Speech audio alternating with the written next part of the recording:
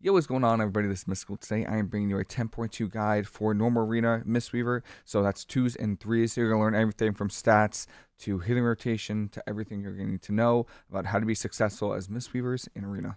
We're going to start at the beginning with races. Starting with Horde, we have two options. You can go Orc or you can go Undead. Orc is good because you have hardiness, which reduces stuns on you, and then you also get Blood Fury, which increases your stats. Both really good, but I don't think the stun reduction is that strong, especially since teams don't really target you outside of very few comps. And then you have Undead, which has Will of the Forsaken, and what that does is it removes charms, fears, and sleep effects on you. So Evoker Sleepwalk, Warlock fears, Priest fears, any fear, Warrior fear, so anything like that, you could use it to get out of. It's basically a second trinket for stuff like that, and I think it's way more valuable than hardiness from Orc. So if you're going to play Horde and you're trying to min-max your races, I would definitely recommend going Undead. Alliance has a few more options depending on what's good. So the first one is Dwarf and Dark Iron Dwarf. What these do is they have the ability to remove curses, bleeds on you, magical effects. So I would recommend going Dark Iron Dwarf or Dwarf if Feral is good, Affliction Warlock is good, Assassination Rogue is good. Anything like that has bleeds or like multiple magical effects, I think both of them are really, really solid.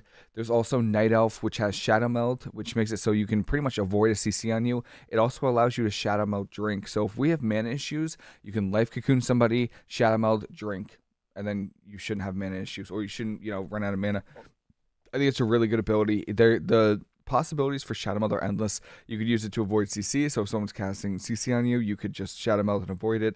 You could, if teams are targeting you, Shadow Meld drops them from targeting you, which is fantastic. So Shadow Meld is really, really good for Monk.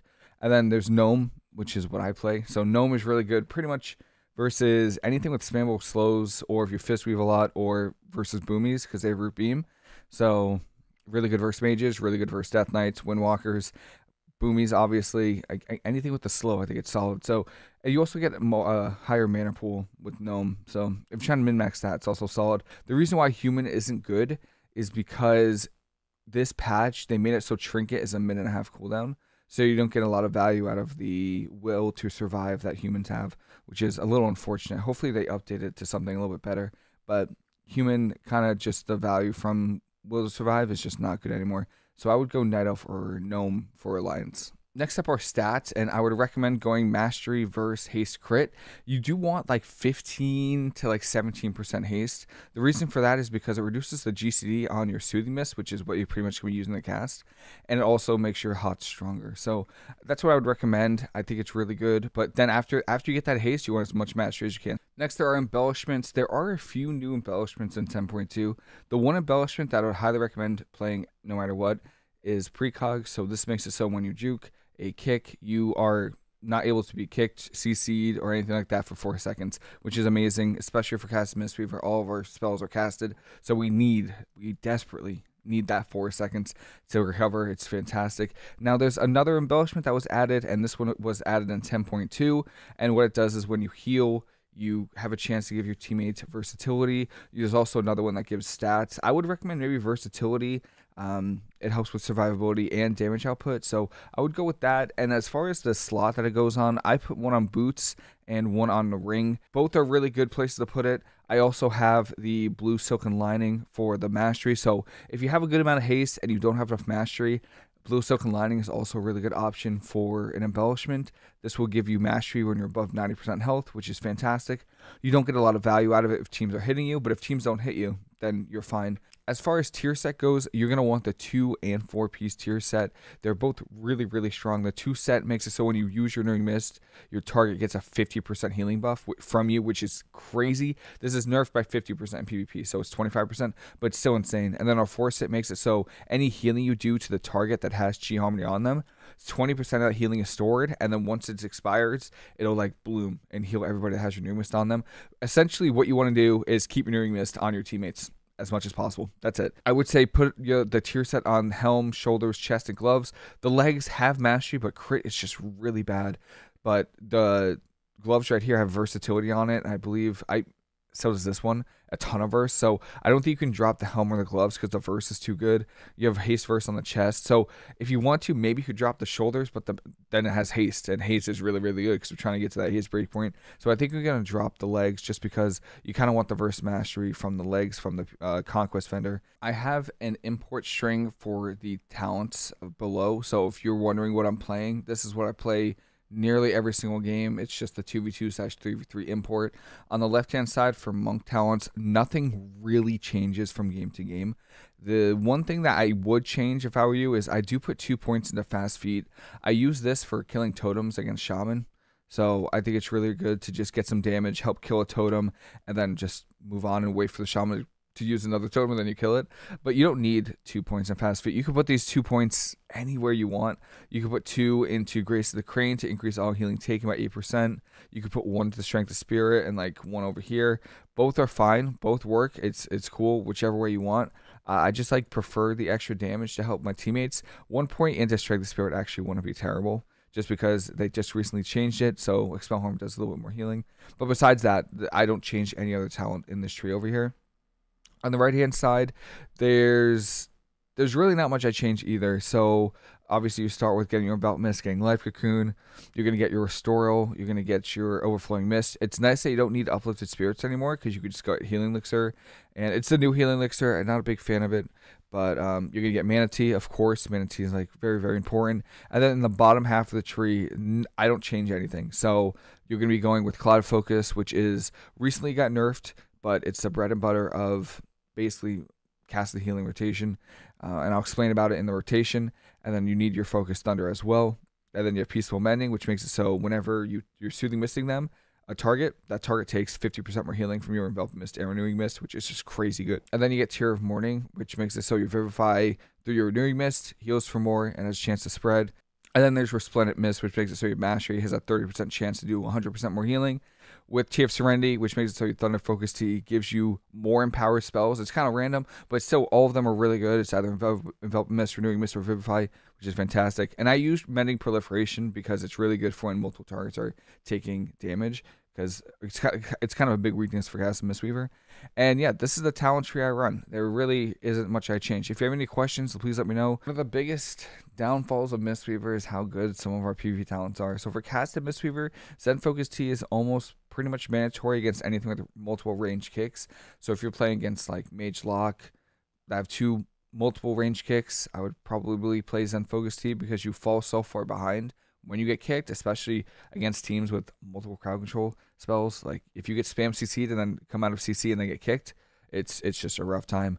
You also have Peaceweaver, which interacts with Restoral. So if you're stunned and you heal somebody with Restoral, Peaceweaver still works, so make sure you're immune to CC, which is amazing. And then the third one, it's really up to you. You have Eminence, which I would use to avoid CC. Good versus Hunters, Rogues, anything that requires a stun into a CC. Eminence is amazing. You also have Disarm. So Disarm I use pretty much every time versus Warrior teams, versus Ret teams, anything like that. Anything with a melee that kind of has high uptime. Grapple Weapon's really good against Marks Hunters as well.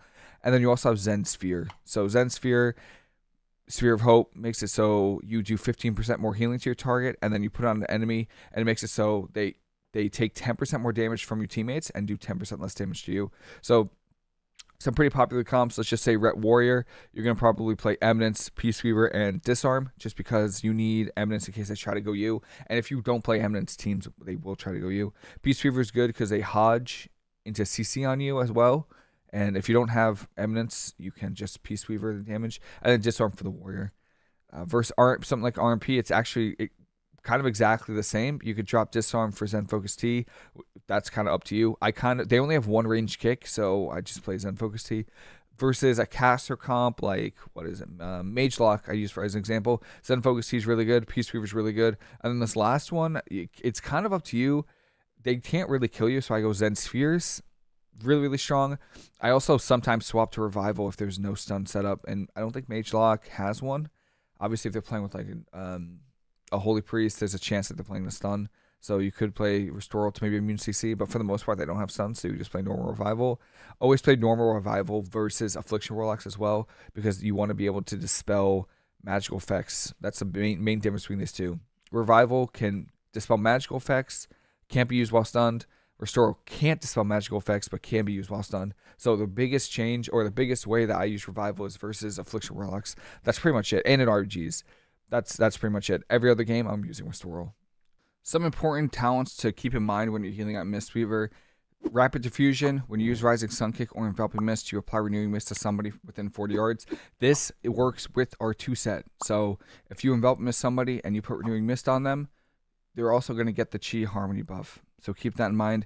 But the bread and butter comes down to Cloud of Focus. Whenever you use Envelop Mist or Vivify, you get a stack of Cloud of Focus. Each stack makes it so it increases the healing by 15% and reduces the mana cost by 15%, stacks up to 2 times.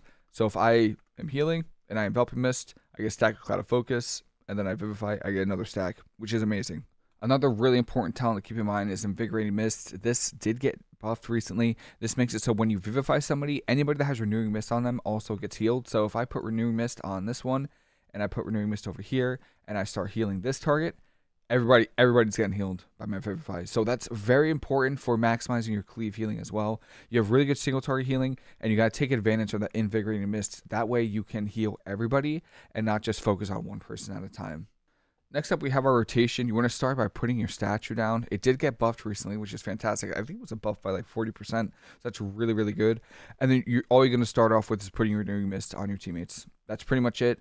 Again, Renewing Mist is really, really important hot that Mistweavers have. So you put that out. You're going to heal with your Vivify, which is, you could use it, you pretty much use it for any amount of healing.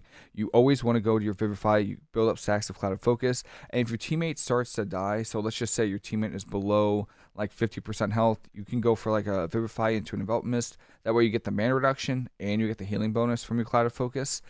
And those are the 3 buttons you're going to be using for healing your teammates. There really isn't much else to it. Obviously, you want to weave in your Zen Sphere globals to be able to get 15% more healing on your teammates.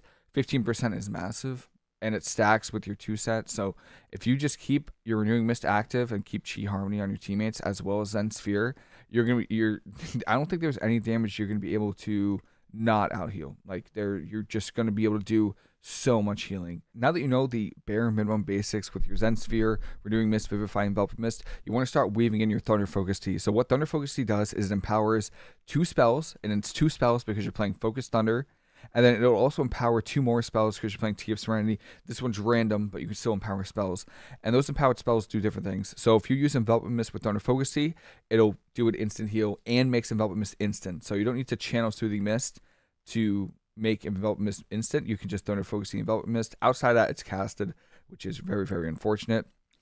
With Renewing Mist, the durations increase by 10 seconds. So I believe it goes from a 20-second hot to a 30-second hot. Vivify makes it so it costs no mana, which is very important. With Rising Sun Kick, the cooldown's reduced by 9 seconds, and then Essence Font channels 100% faster. Don't worry about those last 2. What you're primarily going to be using your Thunder Focus Tea on is Envelop Mist and Vivify. Mostly Vivify, and I'll show you why. So keep in mind, Cloud of Focus, 2 stacks. Whenever you use Vivify or Envelop Mist, you get a stack of it. So what that means is look at my mana bars at 100%. If you Thunder Focus Tea, Vivify, 100% mana. And I have 2 stacks of Cloud of Focus because Vivify costs no mana. I use it twice, and then you just use that second stack on Envelop Mist. So hopefully that makes sense. That's pretty much what you're going to be using it for 99% of the time, or at least that's what you want to do. You always want to go for Soothing Mist, Thunder Focus Tea, Vivify, Vivify.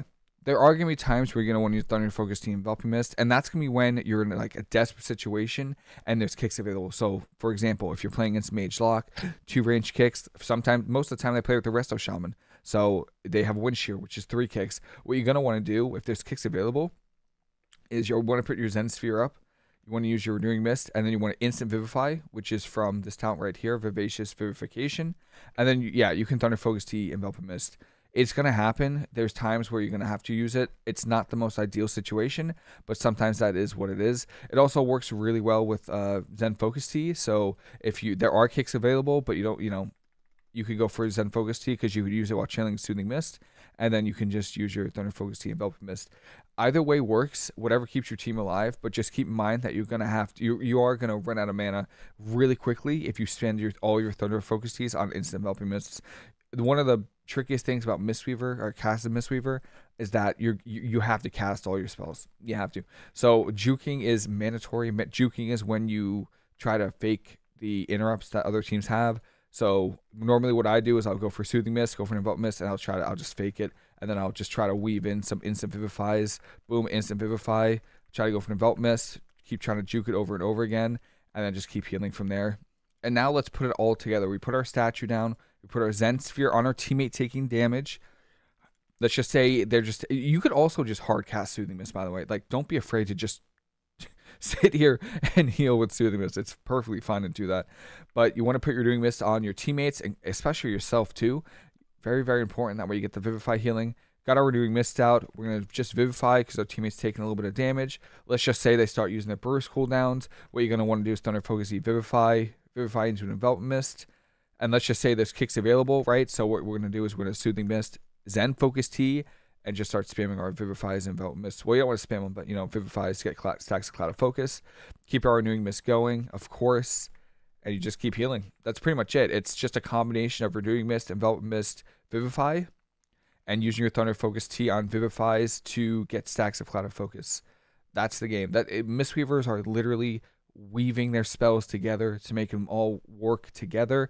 The last spell that you're going to have to weave in is Mana Tea. So Mana Tea makes it so it stacks up to 20. So I'm at 20 stacks right now. Each stack restores 3,000 mana.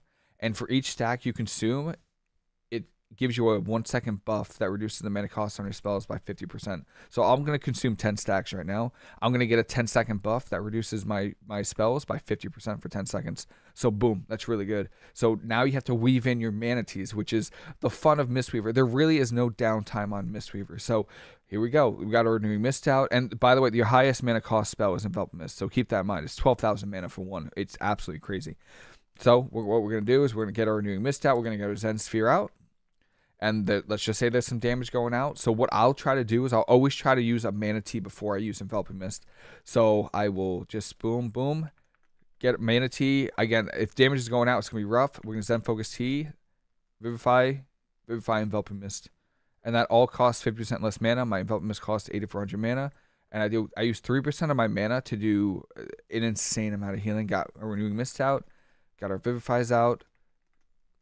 And that's the healing rotation. You're just weaving. There is no downtime. There is absolutely no downtime on Mistweaver when it comes to healing. If you're not healing, you're doing CC, and it's a lot of fun to play. I want to talk about cooldowns real quick because there aren't a lot of them, but you're gonna try to you want to rotate these as much as you can. So first off, you have Invoke Yulon, which makes it so you have another HUD, actually, and it puts Chi Cocoons on people with this talent right here. So we get little Chi Cocoons. They're little absorption shields that absorbs 109,000 damage, which is actually pretty good. And you press it. I don't think it's weird. Chi Cocoons don't go on. Are they going on people? Sometimes they don't. Nah. And then you need to use You need to use Enveloping Mist to get the Enveloping Breath HUD. This makes it so that the target takes 10% more healing from you, and it's a really good HUD. So keep that in mind. Yulon, pretty good spell. The Chi Cocoon is really nice. I try to use it before CC. That way there's a little absorption shield and a little heal before I get crowd controlled. Life Cocoon is your main. It's your main button that you're gonna be pressing. Use this. I try to use Life Cocoon as a last resort and not one of the first cooldowns because it absorbs so much. You're gonna be using Common Coalescence, which makes it so whenever you Soothing Mist, it increases the absorption shield of your Life Cocoon, which is fantastic. And that makes Life Cocoon absorption. No one's gonna burst through Life Cocoon absorption. It's crazy good. So you want to make sure that you just don't waste your Life Cocoon. It's very, very important. And then there is our beautiful Restoro. So Restoro is really good. You could use it while stunned. That's the most important thing is you could use it while stunned, and it works with Peaceweaver. So if teams are targeting you, or if teams are targeting your teammate and you're stunned, you could use Restoro to immune CC on you, immune any magic damage. So, you know, if you're stunned and you see a Chaos Bolt from a Destrolock coming in the air or being casted, you could use Restoro, make your team immune to that damage, and it's really, really good, very powerful spell, and that's why I like it so much over Revival. Now, the skill cap of Mistweaver is actually in the kiting and your defensiveness, because Mistweavers are very squishy. We are very, very squishy. So there's a few cooldowns that you're going to want to rotate So it makes it really difficult for teams to hit you. The first thing is port, and especially with eminence. So you have escape from reality, which makes it so you could port a second time after you port. So you port, and then you have 10 seconds to port again. So that's the main one. And then in between, you have that every other stun DR, which means you have to kind of survive every other go. And then you have dampen harm, diffuse magic, fort brew. Those are your main defensives. I would recommend Fort Brew. It's a 6-minute cooldown. It could be a 4-minute cooldown. I run the 6-minute version. I died through either, so I guess it doesn't really matter. But I do use Fort Brew. Fort Brew lasts like the longest out of all of them. So you want to use that when you feel like teams are kind of stalling at your defensives. You're delaying their go. I would use Fort Brew. Dampen harm really good versus just hard hitting. Warriors, Desho Locks, anything that has hard-hitting spells, dampen harm is really good against. And then heal, diffuse magic is just really good versus magic damage. So anything with magic damage, even Rets, Unholy Decays, really good to use against them. If you could use it before stun, it'd be fantastic. But what I try to use these defensives for is my mindset is I'm trying to use these defensives to delay their go so that I can have port back. Because port is like the best defensive in the game. You could port from another pillar, right? You could port, and then they could use their ability to try to get to you with some like Warrior's Leap, and then you could just port away. And then you have Ring of Peace as well. And then you also want to learn how to kite, which is just using your Chi Torpedo and your Tiger's Lust to run around the map and stay away from enemies. Just make sure they can't hit you, because Mistweavers are really, really squishy. So you just want to stay as far away from them as possible. I did talk about port placement, and almost every time what you want to do is you want to reset and put your port behind a pillar. This helps you avoid CC, avoid damage. The one thing I would mention, though, is if you are being targeted, you want to port from the middle of the map. And I know it sounds weird, but this is what I do when I'm being targeted. I will port, and then I'll port a second time into the middle of the map, and then I'll roll across the arena. That's very important, because this makes it so teams can't really hit you when you have port available, and it buys you time. Because if they try to get you on the pillar, you could use your Ring of Peace and your leg sweep to peel for yourself. But just keep that in mind. And then you can reset your port there and just do the same thing over and over again. Try to port from the middle of the map, port behind the pillar, port back, and then just roll across the map. As far as macros go, I don't use too many of them. I do use Arena 1, 2, 3 macros with the ping system. It's just what I do. They don't work. The pings don't actually help. People still break my crowd control. But I use Arena 1, 2, 3, incap, disarm, all that. I also have this macro is really good for swap between Song of Chi-Ji and Ring of Peace, which is really, really good. I don't have many other... taunt macros. So this taunts specific units. And then I have Arena 1, 2, 3 macros for kicks. Life Cocoon this is a really important macro right here. This makes it so you don't Life Cocoon, anyone that isn't on your team. So someone that's mind controlled, you don't accidentally cocoon yourself. If you're doing RBGs, you don't accidentally cocoon yourself when someone dies. So I think that one's really important. I have a paste bin with all of my macros in them as well, so feel free to take them all. And then that's pretty much it. I don't use anything too crazy for macros. I have a statue at cursor stature macro. That's pretty much. And then I have disarm 1, 2, 3. Oh, for dispelling, I would recommend getting like party 1, 2, 3 dispels or party 1, 2 dispels. Just being a healer, you want to be able to really, have quick dispels. So I have those. And that's pretty much it. Oh, target Zen spheres. So this makes it so whoever I'm targeting, so let's just say my teammate is targeting, this target dummy. This will put a Zen sphere on the enemy. Because again, when you put Zen sphere on the enemy, they're taking 10% more damage from your team and doing 10% less damage to you. So that's a really good macro. It's really fast. You don't have to swap between targets. You just use that macro, and it's really, really good. And that's pretty much it for macros. I don't have anything too crazy as far as macros go. As far as add-ons go, I have an entire video that I'll put in the corner somewhere about my entire UI, but I try to not use too many add-ons for PvP. A lot of these add-ons are for like pet battles, believe it or not. But the main ones that I use for Arena are Omni CD and Omnibar are the two big ones. So Omni CD allows me to track my teammates' cooldowns, which is what you see next to party frames. Omnibar is what allows me to track enemy cooldowns. So if I test all, I have dispels, I have burst cooldowns, kicks, and defensives, which I think is really important. I don't track defensives. I mostly just track interrupts and dispels. And then there's S Arena. So S Arena is what I use for my arena frames. I really like it a lot, as well as a very important weak aura that I found that I really, really like. And this weak aura is the what's it called? TDR tracker. So this is what allows me to track DRs on enemies, on nameplate cooldown, on nameplates, and on my teammates. Really good weak aura. It's just on the weak aura website. Oh, then you have nameplate auras and nameplate cooldowns. So nameplate auras is what allows me to see like CC better on nameplates. I think this is just, I used to use flyplate buffs, but it stopped getting updated, or it wasn't getting updated, and it just kept crashing my game. But I really like this add-on. And then nameplate cooldowns is what allows me to see cooldowns underneath nameplates. So this right here, very cool. I try not to add too many spells because I don't want it to be too cluttered, but this is what helps me just focus on what is in front of me. I don't like to, look down on my bars or like at omnibar too often. Otherwise, I'm just gonna like lose focus or like lose like where somebody is. So I like being able to just look up and look at nameplates and pretty much have all the information there. And that is it for me. Hopefully this was helpful for anyone learning Mistweaver, new to Mistweaver. I am more than happy to answer any questions you might have, and that's it. Hope everyone has a fantastic rest of the day. Hope you enjoyed the video. I'll see you later.